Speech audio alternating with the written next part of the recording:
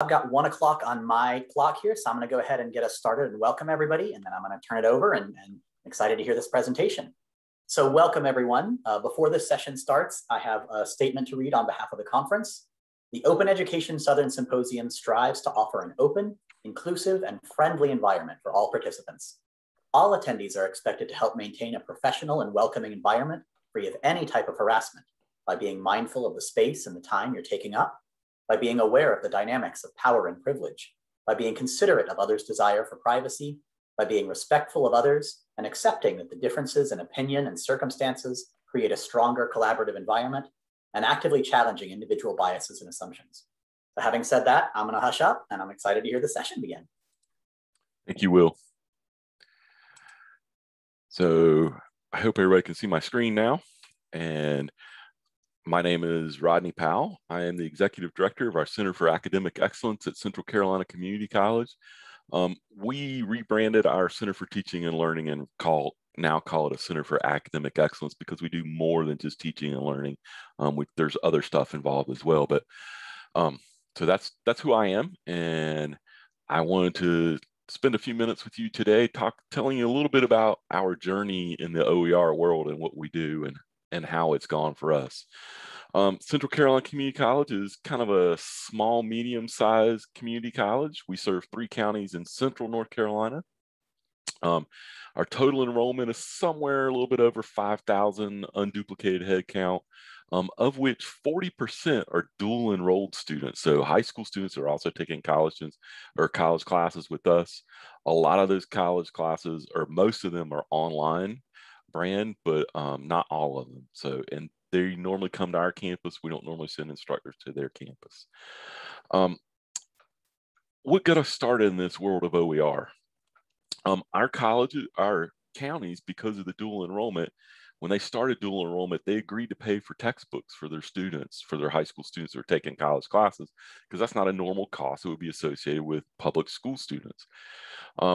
They calculated that in fall of 18, spring 19, summer 19, that if you added up all 3 counties, that they would have spent a total of $345,000 for textbooks, or they did spend that for their college class students. And so they started to really balk at this. We knew this was coming beforehand because we knew what the numbers were already.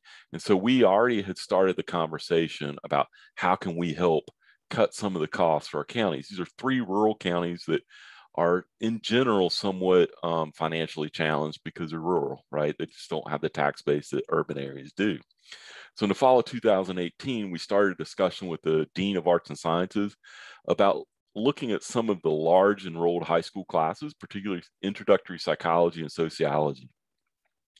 He agreed to fund a year-long development process, so a full OER development, not just taking OpenStax books, but to have these people actually develop their own course materials, their own OER materials to use in these courses, and then that material will be used by all the instructors that are teaching these sections. So that was the beginning in 2018. So that's so 3 years ago, not that long ago, really. About that same time, I was driving down the road one morning and heard an article on NPR about open education, and went and looked at it. And a few days later, I got an article from CC Daily talking about McHenry Community College and what they were doing in the OER world and using business for their business programs. So I posted on Facebook to our VP of academics and to a dean, and I said, hey, we should hold some boot camps like this. And they said, well, that's great. Why don't you do that? So always be careful what you suggest because you'll be put in charge of it. And that's how I got started. Our VP at the time was Dr. Brian Merritt. He's now moved on. He's now president of a community college. But he spent a few minutes looking up the cost of textbooks on our campus that our students were paying. And he put together a really good memo encouraging faculty to participate in OER. About the same time, the state of North Carolina and an organization called NC Live had some course development grants that they were giving out, and we encouraged our faculty to apply for those as well. And so he was very supportive of us doing this. Our marketing people developed an OER flyer, that we sent out to all of our faculty, as well as to a lot, not just our full-time faculty, but also our adjuncts, encouraging them to think about what are the best course materials for their course. Is it a full cost textbook? Is it OER? Is it some combination? Is there a low cost intermediary there that you could somehow access? And so just to know what is the best thing that you could use for your course. And thanks, Will, for putting the link to NC Live in there. So we are very encouraging of our faculty to do these things. The next step we said is, okay, let's have a boot camp, because a lot of our faculty don't know about OER, don't even know what it stands for. So we had a one-day session in January of 2019, which is in a week. Our faculty come back to campus about a week before classes start. And so we had one day that was devoted all to learning about OER. We brought in Una Daly, who is the executive director of CCC OER. She was very helpful with that. We joined CCC OER so that we could have access to all their resources and webinars and things that they do. It's an amazing organization. If you're a community college, I definitely recommend you join. Dues are about, I think they're $750 a year, but it's a great way to get started and learn about OER. So Una presented a keynote speech. We brought in some student testimonials to tell what would you do if you had $1,000 a semester that you didn't have to spend on textbooks. What would you do with that money? And of course, they're like, well, I work 2 jobs and I don't always have gas money. I'm sometimes food insecure, and so lots of things were done like that. We had about a third of our full-time faculty attend, and it generated an amazing interest in OER. Not everybody was convinced. In our post survey, one faculty member actually said, well, I need students to pay for textbooks or else I don't know they have buy-in in the course. Since the survey was anonymous, I can't fire that person, but I sure wish I could, right? We also brought in some outside faculty from some other community colleges that were already using OER in their courses to share their experiences with what they were doing. So the first 2 courses we fully developed were Psych 150 and Soc 210. They began the development in fall of 2018. They launched in the fall of 2019, department-wide. In the spring of 2019, in order to generate more courses using OER, we took some of the funds that we generate through our distance ed fees, and we solicited proposals from our faculty to develop courses via OER. We chose 6 courses: English 111 and 112, so first and second semester English; Criminal Justice 111, which is a relatively high enrollment course. We thought we would dabble in the labs, and so we Bio 168, 169 are our anatomy and physiology lab manuals, and then one of our instructional designers has developed our physics 151, 152. So that was the first full summer of course development via OER, and most of those people were paid a stipend of roughly $2,000 to develop those courses. How does our course development process go? We view it as a circular pattern. You can start anywhere on this, but really starting at the top makes sense to us.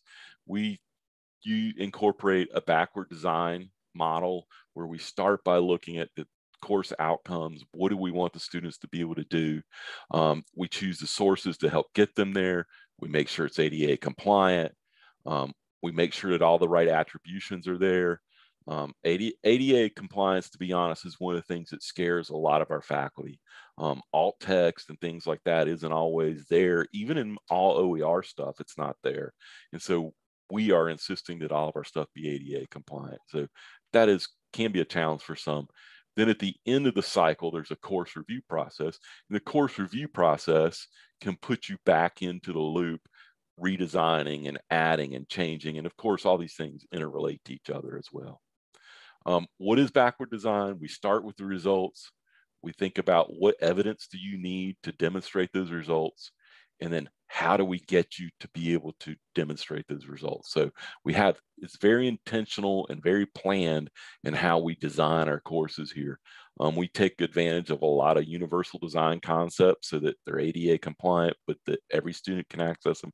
We also use lots of quality matters concepts in our courses, particularly our online courses. So then, of course, the question becomes, well, what OER sources do I use? I mean, I think at that point, a lot of our faculty were starting to become more aware of sites like OpenStax,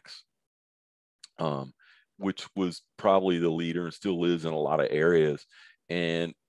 But there are lots of other sources out there. And so one of the big challenges that we've had is convincing them that we have the resources on our campus and we have the librarians that can help you find the resources that you need.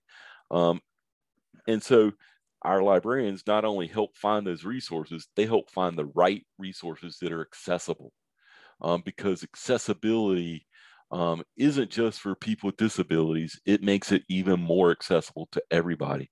From talking to students, and this is very common now from talking to other faculty and others, and to lots of students, lots of people, when they watch videos on YouTube, they have the captions on because they want to be able to see that, or they would prefer just reading a quick blurb about a picture. It's kind of like a title or a alt text online. They don't want to necessarily go and read a whole paragraph, but they'll read a sentence or two about something. And so we found that using these accessibility guidelines has really helped improve our courses.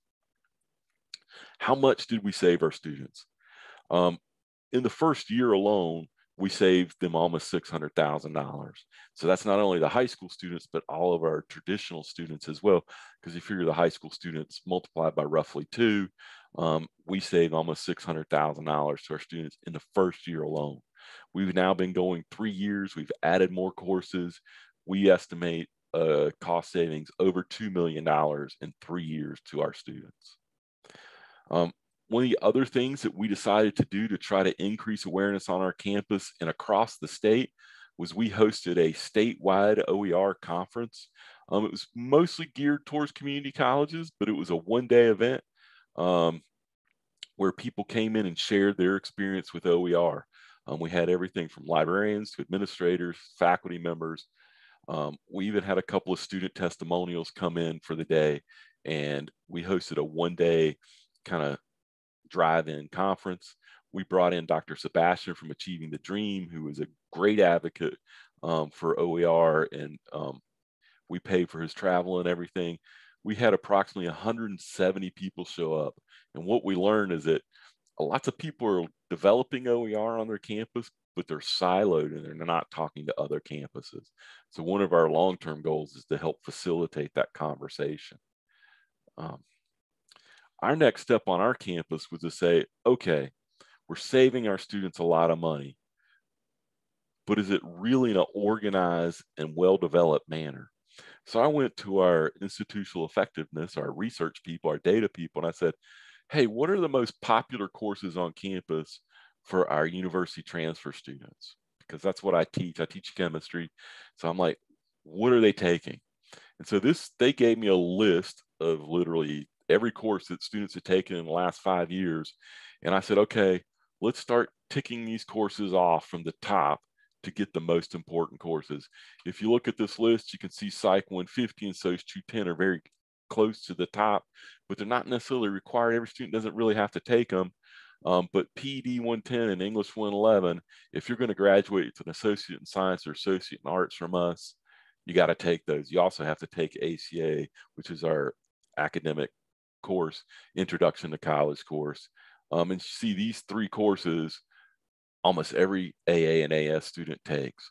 And so we targeted PD 110, ACA 122, and now we're targeting as we work our way down. You'll notice that we have some courses down here because those faculty are interested.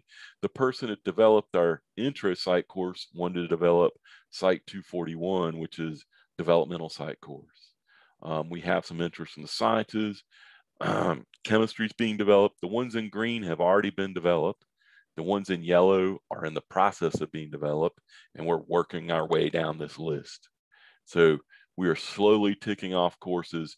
towards getting all of the most popular courses developed OER.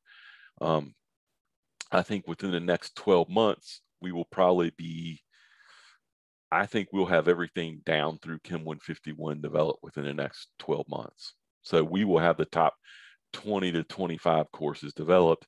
Actually, I think we'll have English 231 developed as well, because it's a required literature course for AA students. So I said, well, how does this fit into our students graduating? Can they come here and get a degree without buying a textbook? Could we save them money? And here's the logic I use for thinking about this. It requires 60 credit hours to graduate from us with an associate's degree. 60 credit hours divided by 3 means 20 courses. 20 courses at $100 a course for textbooks is kind of a low number, I think, would be about $2,000, right? So I said, could we save our students $2,000 in the course of 2 years? Here's our associate in arts degree plan. Courses in green have been developed. Courses in yellow are in development. Courses in red mean we don't have them developed, and we are trying to twist some arms to get some people to develop them. And so you can see for our associates in arts degree, hopefully by the end of the summer, you would be able to finish. We will have the courses developed, with the exception of we still need some humanities, fine arts, and a literature course to be developed. But other than that, we're getting really close to an associate's in arts degree. Associate in science, we're missing a humanities, fine arts, and we're missing a second math course. So we already have our pre-calculus algebra course developed. It was just finished recently. Now we have to get our pre-calculus trig course developed, and that we have somebody that's going to be working on that soon. And so we'll be one course shy of a student being able to enter next fall and then finish a degree without having purchased a textbook at all.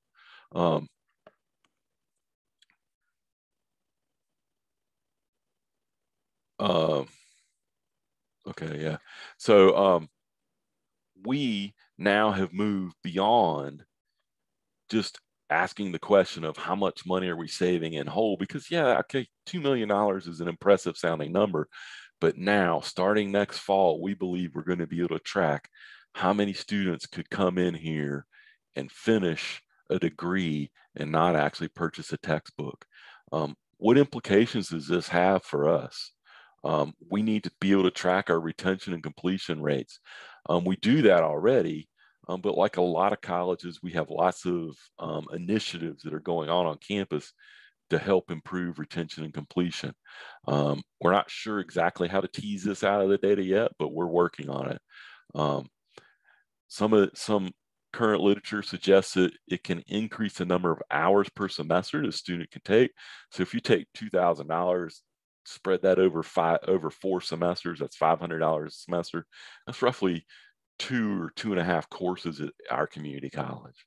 So they could go from being a part-time student to being a full-time student, which would mean they would be able to complete in a more reasonable amount of time, as opposed to taking all that extra time and staying part-time, because we know the longer they stay enrolled with us, the higher the likelihood becomes of them dropping out at some point. So there is an advantage to shortening the time to completion, taking an extra course or two, and finishing earlier. And so our future lies in not just understanding how much money we've saved our students in math, because it now becomes, are we really making a difference to each individual student and helping them graduate in a timely manner? One of the comments that Julie has is, yeah, some of the grants expired. Yes, they did. The NC Live grants expired. We've been fortunate on our campus. We still have funding. Our VP and our new VP that is in charge of academics are very supportive of taking some of our educational funds, and we fund our faculty to develop courses during the summertime. Most of our faculty are 9-month faculty.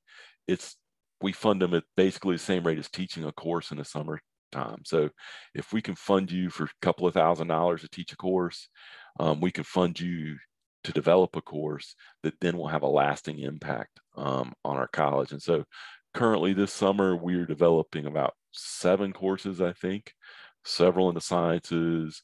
They're spread all over campus. And so we have lots of interest across campus.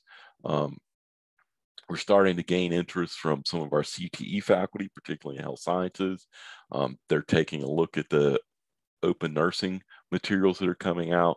So we're optimistic, because some of our CTE programs like nursing and dental hygiene are very expensive because all the ancillary supplies they have to buy, scrubs, stethoscopes, all that kinds of thing. So we're looking at those programs now as well to bring them into the fold with our university transfer programs and to try to increase our completion in those because of funding for them. So we've been very fortunate in our group to have our upper administration support spending our academic funds on course design and completion, or design, and as opposed to just paying for faculty salaries, that we can target them. So I know I'm going to finish a few minutes early, but I appreciate everybody that's here today. And I am more than willing to hang out for a little while and answer questions or do whatever else. My contact information is on here. Email is absolutely the best way to get me. It's on my phone. My wife hates it that it's on my phone. I just took a 2-week vacation. I didn't answer a single email, but that's probably the only time in my life I've ever done that. So email me, please, if you want to talk to me. And if you want to talk, we can call or we can Google chat or something, but email is a great way to get started with me. So thank you for coming today, and I'll take any questions you guys have. Thank you so much for that excellent presentation. We do have about 5 minutes, so if you want to ask any questions in the chat or unmute and ask them that way, we're happy to answer now, or as Rodney said, happy to do it by email asynchronously as well. Does our campus have a way to share, or do you encourage faculty to share their completed OER course? Yeah, that's one of the things we just got. I don't know who asked this. I can't see who asked it. That's a great question. We just hired a new VP, and she is our chief academic officer. And I had a 2-hour meeting with her right before I went on vacation. And it was one of the things that I brought up with her, because in our policies and procedures, it actually says that you're not allowed to share outside of our college. And so I said to her, I said, look, I said, if we want to really be serious about OER, so when we pay to fully develop a course, we actually should also pay to have the course licensed, right? CC licensed.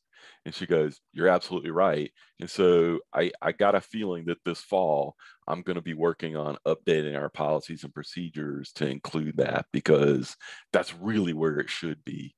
I mean, I think Open Oregon is a great example of the sharing of courses like that. And that's where I want us to be. But yeah, our policies and procedures was written for this aspect probably 10 or 15 years ago, before all this really became much more accessible. And so we are definitely going to update it. Yeah, Tiffany, I agree. Gasp. Yes, it's not good, but we're going to work on it. Yeah, it is hard to get faculty on board with the notion of sharing, because they view it as their academic license. But let's be honest. I'm still faculty. I still teach.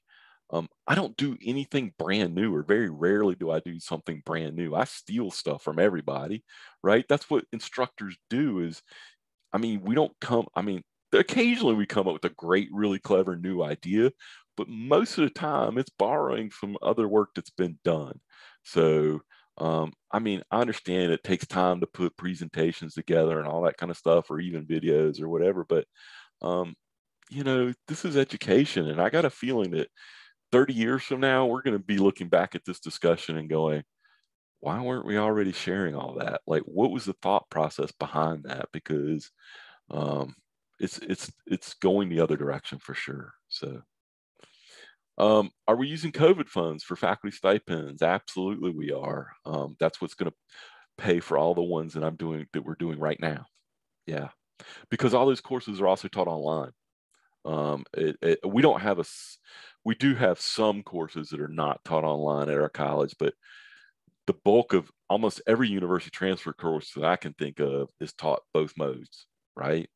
And last year they were all taught online. So yeah, we're using some COVID funds to help pay some stipends. I mean, in the grand scheme of COVID funds, it's pretty small. I mean, $2,000 per course times 7 courses, $14,000. That's not a lot, right? Yeah, I agree with that statement. That research papers that are openly licensed are referenced far more than copyrighted ones.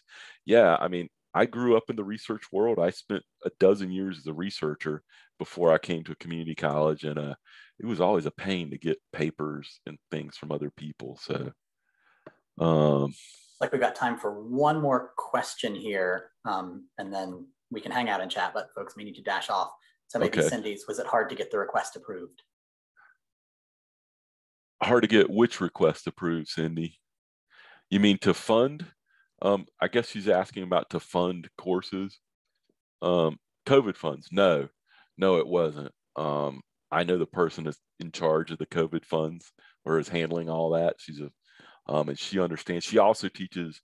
She runs a lot of our grants programs, but she also teaches adjunct for us in business, and so she sees that need. She saw that need there, so it was pretty easy to get that done. Let's see. There's Great. somebody else. If you need to stop, can we stay and just chat for a few minutes with other people? Yeah, I'll go ahead and stop the recording now. And I think we can maybe hang out for another minute or so. Here comes a stop the recording.